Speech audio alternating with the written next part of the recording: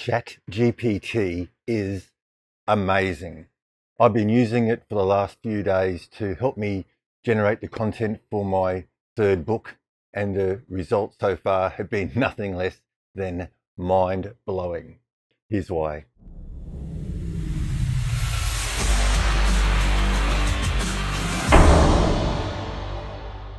When it comes to long-form content creation, ChatGPT 4 is an absolute game changer. I've just been using it for the last few days. Like, as at the time of this recording, ChatGPT 4 is very new. And what I've found is that the content that it produces is far superior to that of 3.5. It's just light years ahead. But let's just roll back and let's look at some pros and cons between 3.5 and 4. Now, if you're already a Plus user and you've been using the 3.5 turbo mode, which generates content very, very fast, you could get a little bit frustrated with the speed of content creation from the GPT-4 model. Okay, it's a lot slower. It's got a lot faster, and the reason why it's got a lot faster is they've actually put prompt caps on. So at the moment, you can only do 25 prompts every 3 hours. But when you look at how much content you get for each response, you can still easily generate a lot of content with those 25 prompts. I've only hit my prompt limit twice since I've been using it, and it hasn't been a game changer. It hasn't interfered with anything that I've been doing. If I hit the prompt limit, I just go off and I just start doing other things, like going through and reading through the content or creating a book cover or something like that. So it's just managing my time around that limit. But the benefits, okay, so the speed of content creation may be a little bit slower, but the quality is what you get. So that's one thing, is the speed and everything else. And of course, it's only available on Plus. So if you're on the fence about whether you should invest in ChatGPT Plus, I'd say it's time to get off the fence if you're an author and you need to create long form content. So what I'm going to do in a minute, I'm going to switch over to my computer. I'm just going to show you the differences. Like, what I've found so far, as I said, I've only been using the new model for the last couple of days, 2 or 3 days, because it's only been available for a short period of time. So obviously I haven't uncovered all the goodies that ChatGPT 4 has to offer. And also, we've got to note that ChatGPT 4 doesn't embody all of the new features of the GPT-4 model. Okay, so the GPT-4 model is capable of a lot more than what is available within ChatGPT-4. Will those things become available? Who knows? And I also believe that even with the release of the GPT-4 model, that has, like, all those great features that they demonstrated haven't become available to the general public yet. Okay, so bearing that in mind, I'm just going to take you through what I have found. And as I said, it has, like, even just scratching the surface, it's a game changer. It's absolutely blowing my mind. So let's switch over to my computer.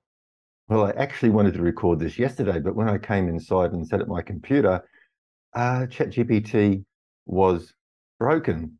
We couldn't access any of the previous chats. So it's back, sort of, because I actually wanted to do this walkthrough with you with the 3.5 and 4 model outputs side by side so you could compare, but it's not letting me do that.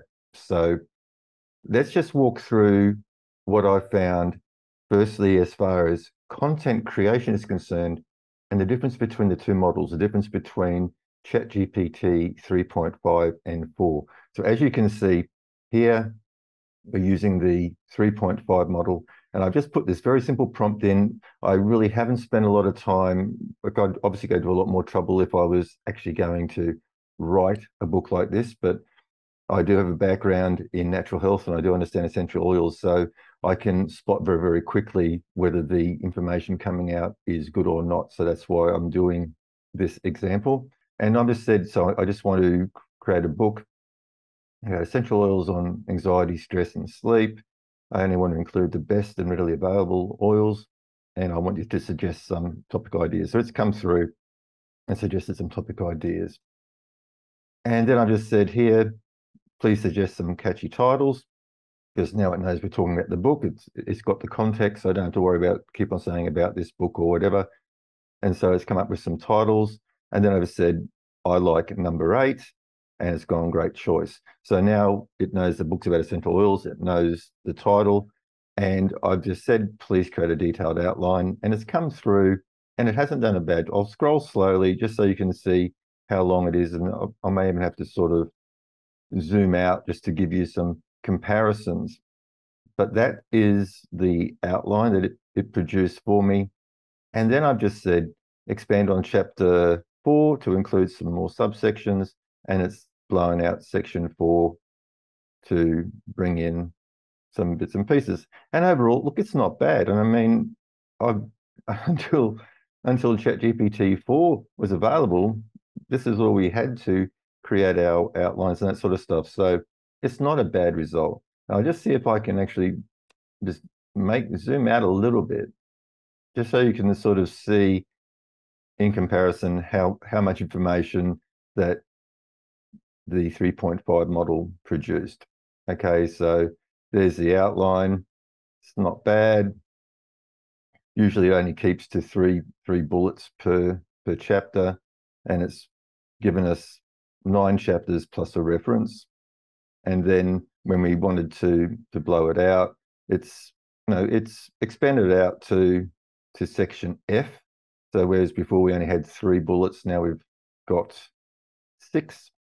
So not bad. Okay, not bad at all. So I'm just going to bring this back up to full size again, and we'll jump across to the ChatGPT 4 example, and we'll see what the difference is here.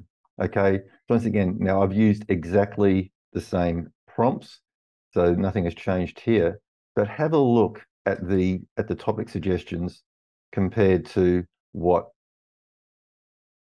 3.5 gave us. This is just giving us an overall topic suggestion. So 15 sections. Come back over here and have a look at what this is basically what 3.5 gave us. And this is what 4 gave us. Okay, a lot more comprehensive. Okay, then I said, please suggest some catchy titles. Nothing there. Obviously, it came up with different titles to the first one, so I selected a different title. I said I like number 4. Okay, and I said create a detailed outline. And as you can see, this outline from the start is a lot more detailed. It's including more essential oils. There's other sections in here, obviously, because now we've got 11 chapters all up instead of 10. I think it's included this frequently asked questions.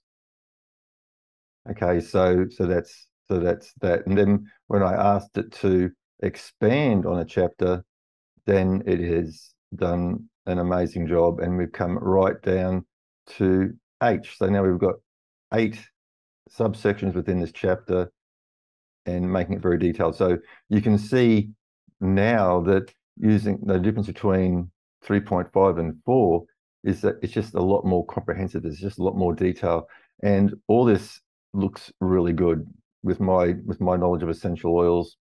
There's nothing out of place there. Okay, so that was one thing I wanted to show you, that this is why I'm really excited about using ChatGPT 4, because of what we're getting.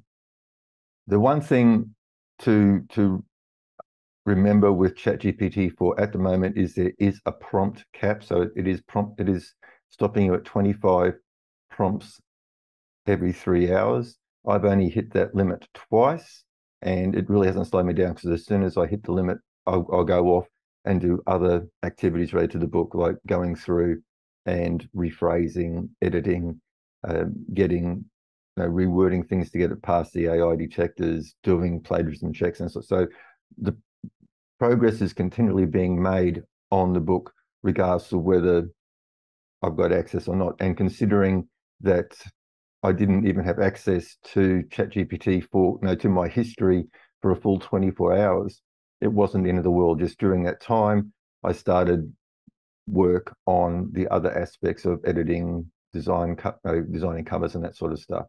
The other thing I wanted to show you, which is a real game changer, this is the big one. This one has got me really, really excited. It's the way that how much more information ChatGPT can remember within the chat. So we call this the context window. Now, 3.5 was restricted in how much information it could remember. And the cap was somewhere around about 3,000 words. Okay, now we often complain about AI becoming very repetitive, but I think that some of the reasons why AI gets repetitive is because it's forgotten what it's said. Because as the prompts roll up and the responses come out, that it can only look at a 3,000 word window. That's not just the output, that's also including your prompts. So if you're putting in really long prompts and getting other responses and everything else, it's the total of your prompts and ChatGPT's responses. It doesn't take long to get to 3,000 words, especially if you're writing a book. And what we had to do with ChatGPT 3.5 is then we had to just keep on repriming. We had to keep on re-entering those specific instructions of style, tone, and everything else. So what really excited me when it came to ChatGPT 4 was now it's got a much larger context window, so we can look back a lot further. Now, some people saying it's only gone up to like 8,000 words or something like that. Others are saying that it's gone up to 25,000 words. Well, I'm sort of leaning towards the fact that it's 25,000 words that it can actually hold in its context window. And I'm going to show you why I've come to that conclusion. So if I come to where I've been generating my text, and I'll come all the way up to the top, right? This is basically the content generation for what I'm writing here. And then, so it's got some massive stuff in here. Right, so here, this is where I'm teaching it to follow my tone and style, right? So all that sort of stuff. And I've come through, and I'll cover this in the actual training. So when I come through later in the week and start doing the training from woe to go on how to drive ChatGPT for writing your books, what I've done is I've actually named this style. Okay, so I've told it exactly what I want it to do. And then I just say, only use this style when prompted to respond in style of Tim, which means that if I don't want to use style of Tim, if I want to produce some content that doesn't match this style, it will just still write in its standard ChatGPT format. Okay. Now, just very quickly, I want to show you something over here. Is at the moment the manuscript here is sitting at 15,284 words. Okay, that's the raw manuscript. Okay, so you can say at a minimum the responses from ChatGPT is 15,284 words. Okay, that's not including prompts like this, all the other instructions that I've given it earlier on. It's not including the times that when I make a change to the outline that I re-input that outline into ChatGPT-4. So I say, okay, ChatGPT-4, here's the updated outline for this chapter. So the chapters get re-entered a lot. So as you know, there'd have to be at a minimum 20,000 words in this output, in the combination between ChatGPT's output and my prompts. Okay, it's going on and on and on, right? And now if I come right down the very bottom and I say, and I'm still coming down to the bottom, and I say, do you still remember the style of Tim? It says, yes, I remember you requested me to write in the style of Tim, right? This would not have happened in ChatGPT 3.5. So with at least 20,000 words sitting in its context window, it still knows. Now, the other reason why I think this is exciting is that currently in my prompts, I'm telling it, do not repeat any previous points. Okay, so I'm instructing it not to repeat itself. Now, I don't know whether that is working because I haven't gone through the editing process, but because it can look back at what it's already written for so long, no, so far, I think you're going to find the overall content just to be, well, it is like the content is far superior to 3.5, but I'm talking when it comes to editing, I don't think you're going to be chopping out huge blocks of repetition anymore. It's going to be on point and it's going to be looking absolutely amazing.